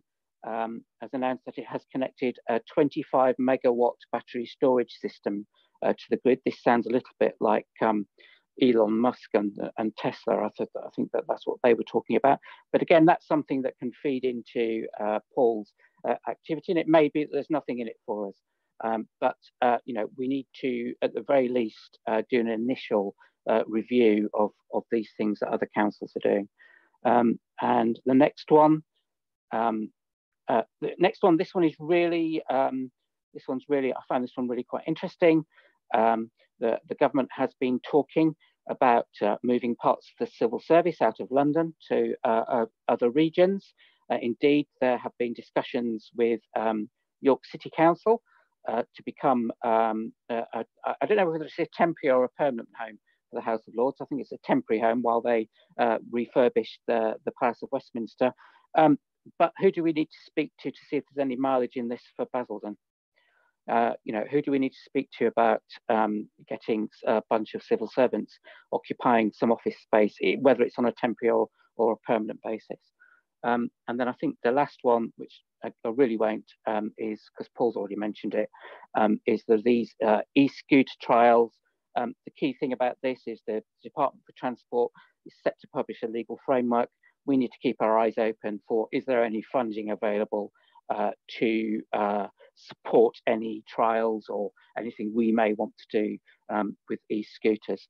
And then my final slide is, so what we do is that my guys will come up with these things, and I'll say, okay, go away and do some initial research on this. And they produce, we call them one-pagers. They produce a one-pager for us. And on the basis of that one-pager, we'll say, well, actually, is this in scope with stuff that we're already doing? Are we already doing it? Do we just simply need to pass this on to somebody who's a service that's already dealing with this? So, for example, the four in the middle, emissions, renewables, etc. We would just hand those off.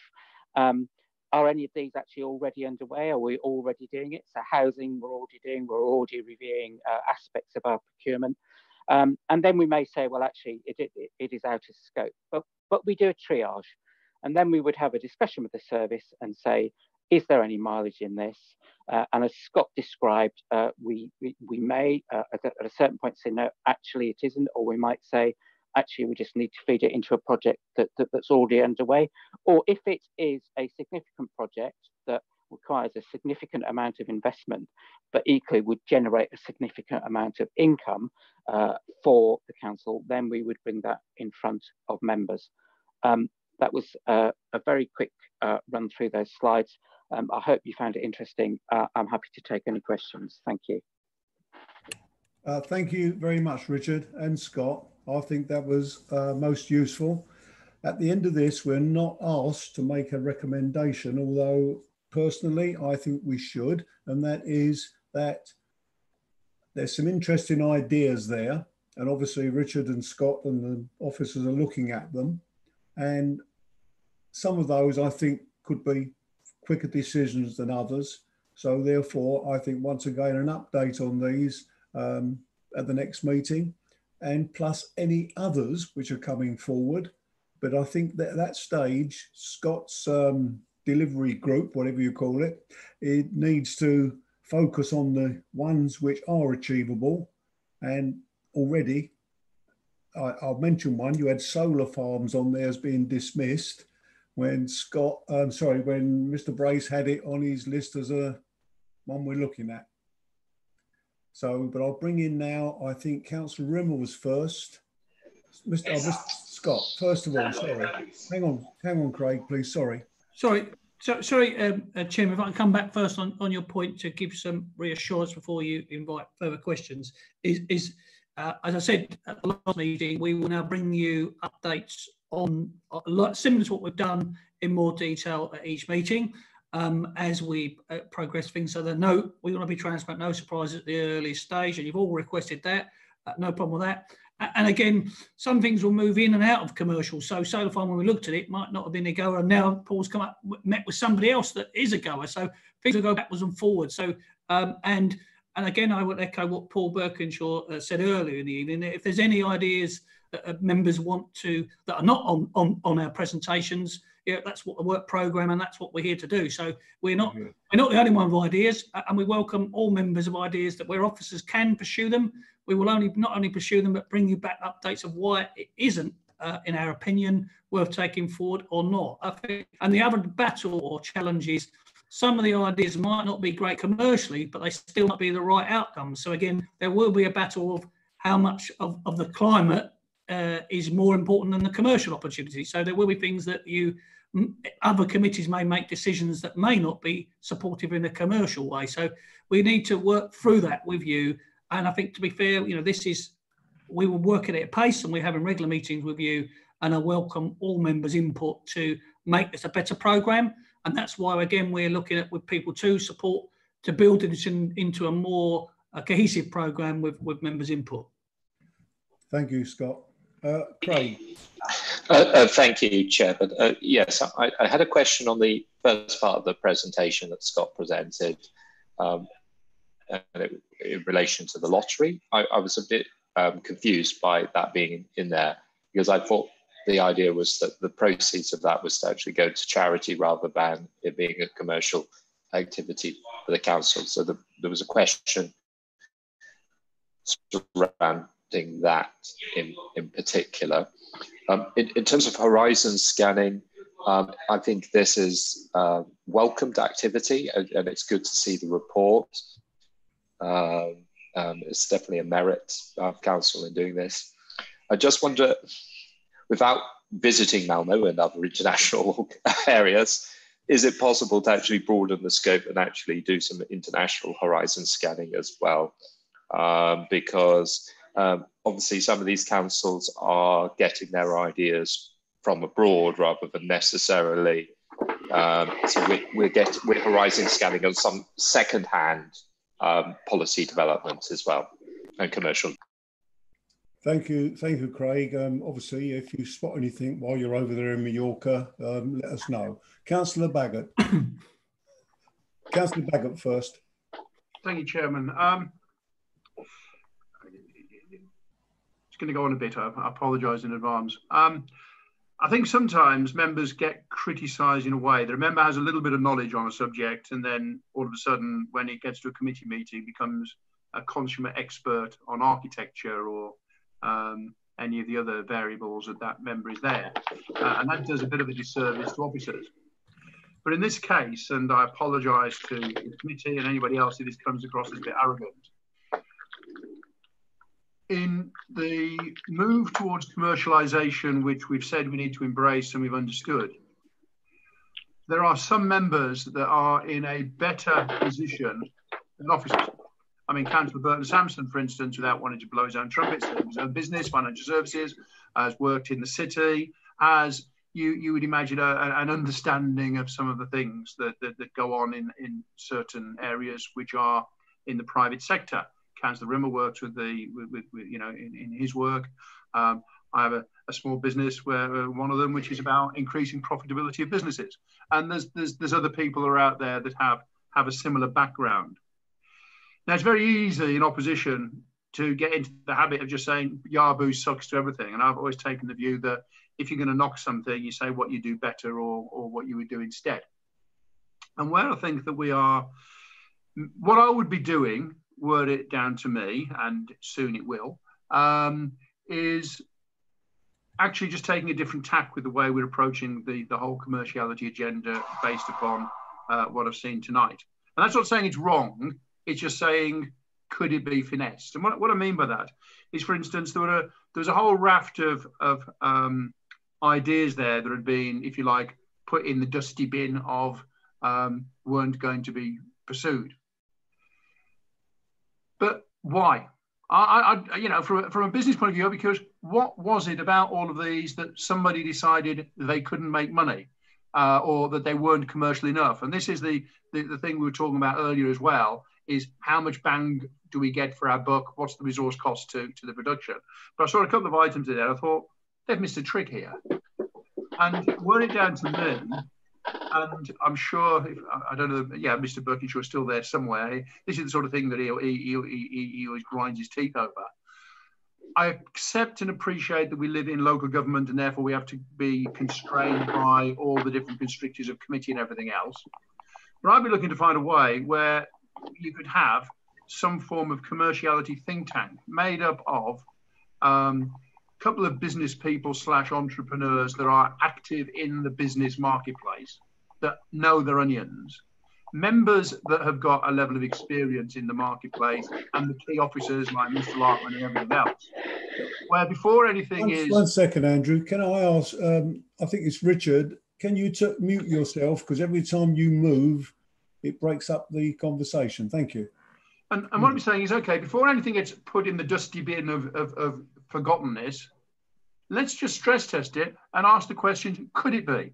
And also, when new ideas are coming in, let's have a look at different angles, because people quite rightfully might be saying, well, this particular thing, we could attack it from this angle and it doesn't fit a criteria. But with a fresh set of eyes and a different perspective, could say, but hang on a minute, if you did this, you'd be onto a chicken dinner winner. And I just think we're missing a trick by not having that bigger perspective and variance of view available before we start discarding options or even coming to options. And the other point that I was going to make, but my colleague not stole it, but got to it before. I totally agree with Councillor Rimmer's point as well. And that is something that we should be giving credence to. Thank you, Councillor Baggott. Right, Mr. Logan, do you want to come back first? Yeah, I can come in first to answer certainly Councillor Rimmer's point. I think a point well made, Councillor Rimmer. The lottery is a commercial idea, but clearly the donations weren't put back into the council. So, but the point being is the challenge is around commercial ideas. So we're giving you a round of things we've looked at, both with member input as well. And your point is, excuse me, is that we do look everywhere in terms of commercial opportunities, whether they come from Essex or the wider area. We're not precious, and I think part of the challenge is our capacity to manage ideas, sift ideas, as you said there. And I'll come back to for the first part of Councillor Baggott's point, and I dare say, Paul, as you said, Mr. Birkinshaw, as you called him, may want to come in around the committee, as you said. But the reality is, we welcome members' ideas, all members' ideas, and we aren't precious about where the ideas come from. So whether they're from members and have got some ideas within the programme, that's one of the reasons why we're trying to bring this to the committee to actually challenge some of this around what's missing, what other ideas are out there. And I can certainly assure you, if you have any good ideas out there that we can look at, officers will pursue that by whatever means. And if we haven't got the expertise on any specific area around commercial, then we would look to bring that in from wherever we would need that. Thank you, Scott. Can I just say on the point Councillor Baggott raised about the reasons, I do tend to agree. We said no to this and this. It would be useful to know why. For instance, the crematorium, it might well be, because I think Councillor Burton Sampson will agree this was discussed last year, and then I think there was a question of where it could be a possible site, the limitations in relation to the distances they've got to be from other crematoriums, etc., that make things not a good commercial activity. So, but I think if those reasons are explained on a presentation such as you did this evening, I think that will be more beneficial, not only to us, but to the public who are watching, to explain why this council didn't go down that road, whereas perhaps another council has gone down that road purely because it's in a different situation in that part of the country. Richard, Scott, do you want to come back? Yeah, I'll come back. I'll come back on that exact point, Chairman, if you want. And to be fair, I think Councillor Baggott knows this, because I've been talking about the Sems and Crems for when he was leader, and my passion to try and get one in, because I think actually it's a no-brainer. And we have brought in consultants to help with it, but I think your point is valid. It's trying to find the right location, and bear in mind where the location is in Basildon, maybe in the Greenbelt, and may have other local plan issues. So unfortunately, sometimes there are reasons that are not necessarily commercially why we wouldn't do it, but I do actually think it's a fair point, Chairman, and you're raising about that. Actually, in future meetings I come back to, we'll give you more information. This was about looking back. As we look forward, which is one of the reasons why I brought it here today, to actually welcome your challenge and then bring these points to, when we bring something back that we believe we can't take forward for whatever reason it might be, we'd do that before we put it in the bin, I think, as Councillor Baggott said, for your input. And equally, before we take or put lots of resources into projects that are going to go further forward, equally we'd welcome your priority and input as well. And that was the purpose of this evening, to bring us up to speed of where we are.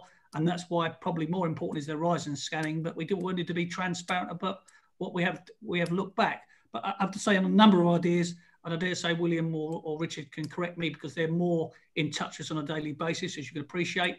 Some of those ideas that we may have put in the bin, maybe will coming back out again as they resurface. So, but I'll ask Richard to build on that. Richard. Yeah, thank you. I just wanted to add to the lottery bit. The reason I did debate whether to include it or not, on the basis, very much on the basis of what you said, Councillor Rimmer. The reason I did include it is because the commercial team made it happen.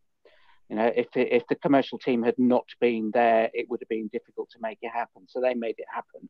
So they need to take a bit of credit for that. But also I think it's important that it's there. The Mayor's charity will benefit by something in excess of about £5,000 per annum as a result of having the charity. And the Mayor's charity, even though it's independent of the council, it plays a role in the council being able to deliver the outcomes for residents that it wants. So, and I felt it's a good example of, not losing sight of outcomes. Yeah. So that's why I included it in there, because the team did very well to set that up.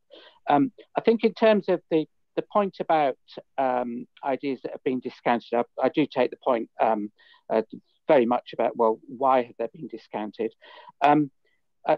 Councillor Baggott's point about missing a trick, my answer to that is yes, we might very well have missed a trick, indeed, which is why as Scott has already said, I welcome input from anybody on anything. Though, of course, we need to get it in front of those people so they know that we've considered it.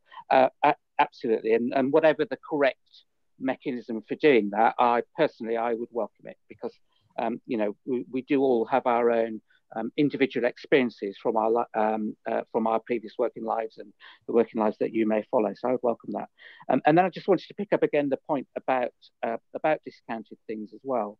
And Scott's made it, but I think it's worth emphasising is that we don't just put them in the bin. They're there, yeah. And part of our horizon scanning or part of discussions with officers or with members might prompt us to say, well, actually, we looked at that and we can't quite remember why it is that we stopped doing it. So let's get that out. Let's have a look at the reasons why we stopped doing it.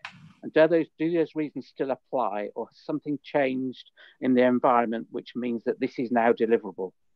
Yeah, and we are very much alive to that. So the SEMS and CREMS angle, it seemed all quite difficult from a planning perspective. But then we got a bit of intelligence that a couple of neighbouring councils, and I won't name them, a couple of neighbouring councils might be pursuing the same type of idea. Yeah, they might be interested in providing a crematorium. So what do? We find the relevant officers and we start talking to them, because there may be mileage in doing it that way. The Solar Farm one, again, the reason the Solar Farm was discounted was for all the reasons that Scott's already mentioned, planning, etc., but also the feed-in tariffs. The government's been gradually whittling away at the feed-in tariffs. It made it quite difficult, but something may have changed in the environment, which means that actually it's worth dusting it off again and looking at it. Though I would suspect that I would suspect that the planning issues still pertain. Thank you. Thank you, Richard. So can we just agree tonight then to note what's been said, and there'll be a regular update at each committee on these particular two items. It's really one item in effect because they overlap. The members happy with that? Councillor Rimmer? I'm generally happy, but Councillor Baggott came up with a great idea about some sort of feeding in forum. Is there any way to capture that? Yeah, in my view, I think at this stage, I think it's with officers, but I think if members of this committee or of the council have ideas, we come forward, I'm sure to the chief executive, I think it'll be important. I take a point Councillor Baggott made earlier in the meeting about other members of the Policy and Resources, for argument's sake, who may have a contribution to make. I see no reason, not with a voting right, exactly the same as I go along to Policy and Resources when I can and listen, I can speak, but I can't vote. And the same could apply to this subcommittee. My particular, on the Neighbourhood and Public Spaces Committee, at various meetings, members have asked to attend to speak on an item, as Councillor Rimmer will know, for he came to one, I think. And yes, I don't see any problem with that. And I'm sure whoever's chairman of this committee would not oppose that to happen. Councillor Baggott.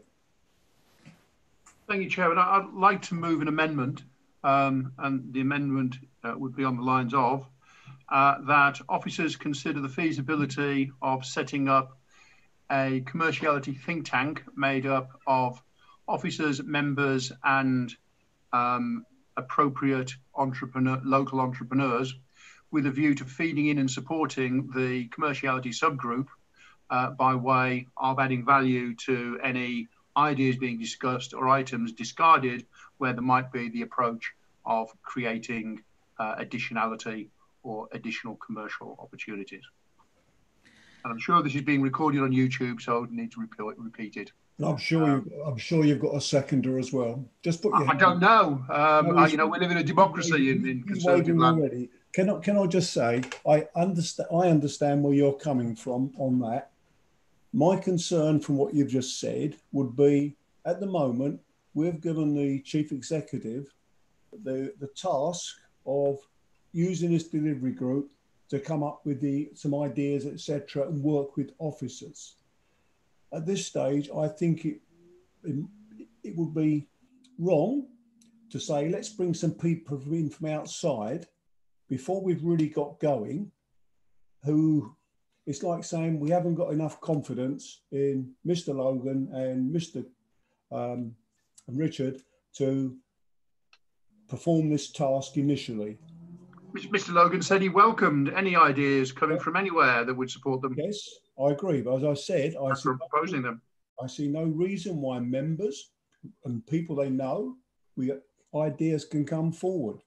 Councillor Burton-Sampson first, then Councillor Rimmer. No, I was just going to really back up what you just said, Chair. I mean, there's no monopoly on a good idea, and there's ways and means, whether you're in administration or opposition, to bring those ideas forward already. And certainly, you know, I was sharing ideas on for example, the lottery. Before we were in administration, it was something that I was talking to officers about and saying, look, here's a possible thing we could do that could generate some money for local charities and so on and so forth. And that obviously developed when we came to administration. So I think there's no monopoly for a good idea, and there's ways that people can bring them forward as it is now. And we need to be cognizant of the work that's already happening, and officer time and resource as well. So I think Councillor Baggott's right that other members should be able to bring ideas forward. Maybe members need to be aware of how they can do that. Maybe that's the answer to this. I think putting in another forum to bring ideas would possibly be the wrong thing at this precise moment in time. Before I bring Councillor Rimmer in, can I just make a suggestion, Councillor Baggott? I'm trying to get some sort of agreement from this committee that we ask the Chief Executive to come back at the next meeting with a possible suggestion in the way forward in how we can bring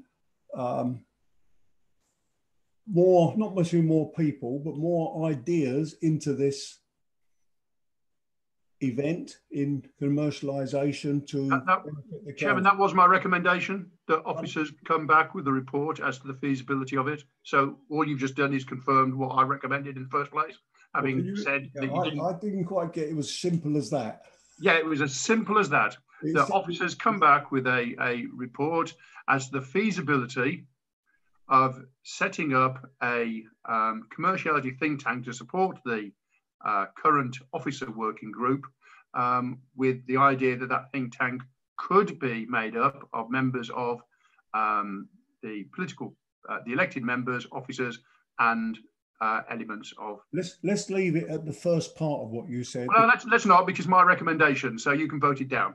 But let's keep it as I've recommended, because that's the way it tends to work at committees. Your recommendation that time got even longer than the first one. I didn't. Is it possible just to confirm the final recommendation? Sorry, Councillor Baggott. Yeah, that officers come back to the next meeting of this committee with a feasibility report as to the viability of a think tank to support the officer commerciality group, said think tank to be comprised of members, officers, and any willing local entrepreneurs. Right, thank you. You got a seconder, Councillor? He does indeed, and I wanted to speak on this as well because. Okay, can I just can I make a point? And I did have my hand up, and you were going to bring me in, I believe. As I'm chair, I'm going to say something first. Can I just say that at the moment there's not a recommendation on this report, so that becomes a recommendation, not an amendment. Becomes a recommendation. Am I not correct? I am. Yes. I'm getting the nod that I'm correct because there was no recommendation on here. So that is the recommendation. Could you read it out again for me, please, Annie? I didn't manage to write all of it down, I'm afraid. But do you want me to do it again? Yes, please. Can I move an amendment to it then? Can I move an amendment to it? Well, can we vote on the one first, and then you can move your amendment, because that's the way it tends to work in committees, in my understanding of how committees work. No, you vote an amendment before the recommendation. Okay. If she doesn't know what my recommendation is, how can you move an amendment to it? I was just going to delete some of it. It's the pieces. I want to stop at the stage where we ask the Chief Executive to come forward with an idea for a think tank. We've heard how you're thinking, Councillor Baggott, and I think the Chief Executive has probably heard that as well. So let me bring him in first of all then, because he's going to be the one who has to... Scott. Yeah, sorry, Democratic Services are putting their hands up first. I don't know whether they want to say something and bring me in. Putting their hands up. This is interesting. Yeah. Okay, yeah, I just wanted to clarify, as I see it, Councillor Baggott has put forward a motion because, as you rightly say, there's no recommendation already here. And you can put forward an amendment to that motion. That amendment is either then carried or lost. Whatever comes after that is a substantive motion. Then you vote on the substantive motion. Am I right in saying that actually I put my hand up to speak to that motion that had been put forward before somebody put their hand up to put forward an amendment, and that I should have the right to speak? Yes, when I call you, you will have the right to speak. Yes, yeah. Mr. Yeah. Logan. Can I try and bring some clarity to what members are asking for, and maybe a suggestion to pick up all your points? I come back to that we all members, and certainly for the last few years, all members of all parties have come up with many different ideas that some have been taken forward or not. And I'm more than happy to write to group leaders to encourage that from the wider member group, if that is something you would request. And in terms of your Councillor Baggott's point around members' officers, this is what this subcommittee is. It is a group of members that actually work with officers, which is one of the reasons we're bringing this forward. And as and when one of the reasons people too were there, as and when we need to bring subject experts in, quite clearly, I don't know, and I'm sure some of the team haven't got all the answers, as members have rightly said, and we will welcome any support, but at the right time. I think the point of a think tank is we'd only want that when actually it's appropriate. So I would probably, my suggestion is actually let's carry on the way we were going first of all, and as and when ideas are coming forward that we have expertise, or the well is dry and we aren't coming forward with ideas, then maybe we need to bring some entrepreneurs or other people in. But we've just engaged with people too as an outside body to help with some of that, and they proposed a way forward at last meeting. And that's obviously what we're bringing back to this meeting. Thank you, Mr. Logan. Mr. Councillor Rimmer.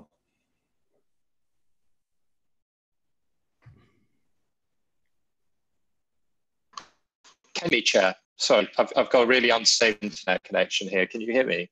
Yes. Can you hear me? Yes. Sorry, apologies. I lost connection for a second. So in respect of this, I think this is a really innovative idea that's coming from Councillor Baggott in terms of the think tank, is bringing in the expertise of entrepreneurs who have an interest of giving their advice, which probably be charged by the hour at incredible rates for free. And actually, we're talking about horizon scanning. We're looking at other local authorities. We were just discussing why not horizon scan in terms of international opportunities as well. Why not horizon scan in terms of private enterprise and the ideas that they could actually apply to some of the problems that we have, and actually in terms of bringing better financial outcomes for the council. It's, yes, member ideas for sure, and there are other channels for that. But that sort of dynamic, interactive discussion that could take place in a forum with other entrepreneurs and with our officers and members, that's what makes this idea that Councillor Baggott has come up with so innovative. And I think that's something you could potentially embrace, and Councillor Burton-Sampson could embrace as well. And that's why this idea would be great to look at the feasibility of that. And if we look at it, it looks like we're losing non-runner a decision. Sorry, did you lose part of me? The last word, I think, whatever the last word was. Okay, I was just saying, if we can get a presentation from officers on that forum, on that of business people, of members, of officers all interacting, I think it'd be worth it. Then we can make the decision then. There's no reason to make the decision now. We can make the decision to look into it because it's an innovative idea. And if we've got our sort of green hats of innovation on, it's something we should accept. Thank you, Councillor Rimmer. Can I first of all ask Annie, have you got the wording, Annie, or your? Yes. So it was to ask the Chief Executive to come back to the next meeting, to come back with a feasibility report of the viability of a think tank, with said think tank to comprise of members and relevant entrepreneurs. Would you say that's correct, Councillor Baggott? And officers. And officers. I do apologise. Yeah, I assume the think tank was going to have the officers in anyway. Yeah. No, but it's good to be explicit, because otherwise officers will deliver on what you've asked them to do, and quite rightfully.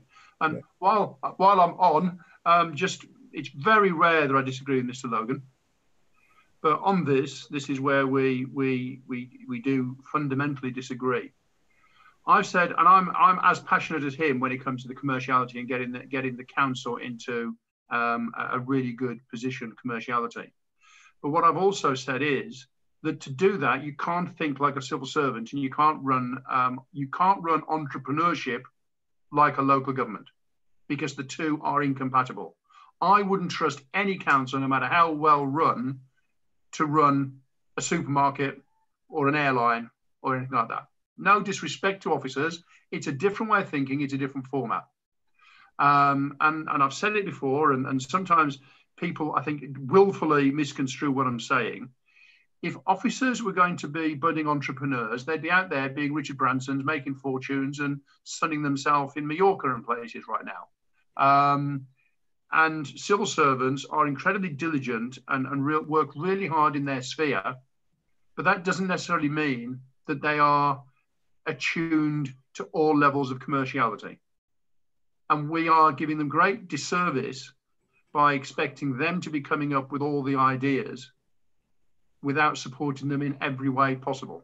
And that's what I'm trying to do here, to be able to allow this council to do the very best commerciality that it can by giving a wherewithal to achieve that.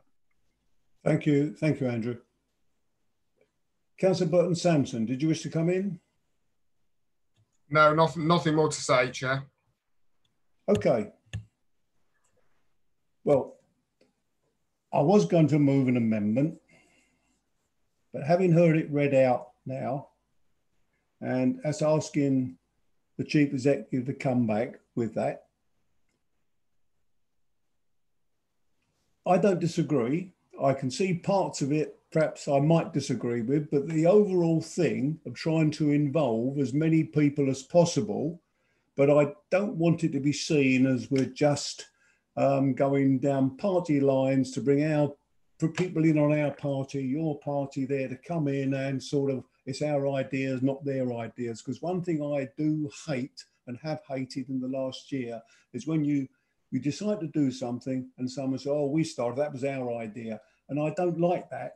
I don't like that because on my particular committee, we've carried on with some things which your administration started previously. We've started some new things which we've started. It's been fairly supportive across the committee generally. And I think that's the way this council should operate. Anyway, I'm in the chair tonight, so we'll start off with me. In favour. Councillor Burton Sampson. In favour. Councillor Baggott. Obviously in favour. Richard Branson, he's in Mallorca. Sorry, it's Craig, sorry. In favour. Right, that's unanimous. Thank you. Right, we'll now move on then to the work programme, which is pages 29 to 31. My printer's been very busy, I tell you. We've added a few things to the September work programme. Apologise for that, Annie. But they're there, and officers. Any further comments from members to add to the work programme? In that case, whoops.